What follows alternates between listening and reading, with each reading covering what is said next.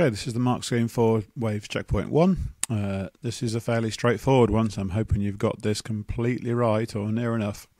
You really need to get these basic definitions correct, otherwise the rest of the unit will be quite difficult for you. So if there's any little thing you got wrong, please try to check it out. So we start with some definitions. So a sound wave travelling through the air, particle displacement, alright, is what it says. It's the displacement of the particle from its equilibrium position.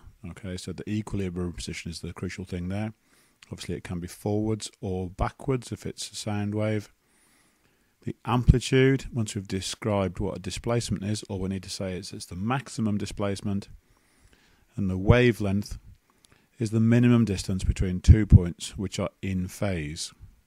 Or you could write 2 identical points on the wave. Okay, it's the minimum distance because obviously you might have points which are 2 wavelengths or 3 wavelengths, etc. apart. Okay, so the minimum distance is the wavelength. Okay, this question is actually quite kind to you because it's done the tricky bit. It's actually shown you graph A, graph B. These are 2 graphs which look identical, but remember it's showing you very different things. So graph A is showing you what happens to one particle as the wave goes past, whereas graph B is showing you what happens to all the particles in a section of the wave at one instant in time.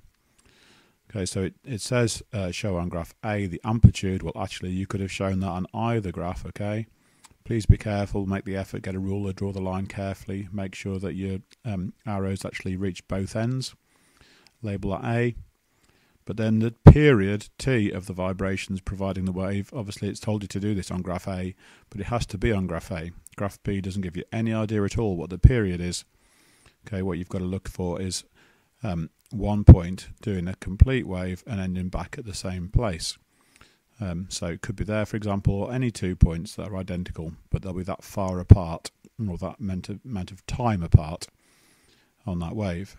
On graph B, show the wavelength. Okay, so the same distance on there is the wavelength, but in this case it actually is a distance rather than a time. And 2 points P and Q, which are always pi by 2 out of phase. So what you've got to think here is the complete wave is 2 pi, so half the wave is pi, so pi by 2 is a quarter of a wave, so we need any 2 points a quarter of a wavelength apart. So if you start from the start there, if that's P, then we're looking for that point Q. Obviously if any 2 points which are a quarter of a wave apart. Okay, some more definitions in question 2. So a longitudinal wave is a wave where the particle displacement is parallel to the direction of energy transfer. And a transverse wave, remember trans means across, so the particle displacement is perpendicular to the direction of energy transfer. And then the last part, polarization. Again, this is a fairly straightforward question because it's just a describe. There's no need to explain why this happens. So if we assume that the polars are parallel at the start, which it doesn't actually tell us in the question,